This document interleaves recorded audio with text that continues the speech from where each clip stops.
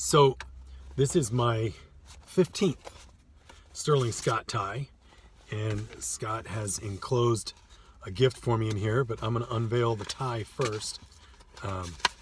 Starting with the note from Scott. Feel this silk, soft and sexy, just like me, actually.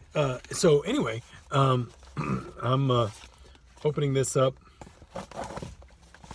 This is, Scott said this was the last one of these, and I didn't have anything in these colors. So I got this. It's just a beautiful, beautiful shimmering silk on one side and this soft on the other. It's gorgeous fabric. I can't wait to wear this with the browns and the golds in there.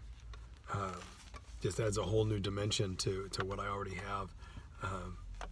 But definitely wanted to grab this one before it wasn't available anymore. So thank you very much, Scott, for sending that along. And let's take a look here. He told me that he was going to include a gift for me.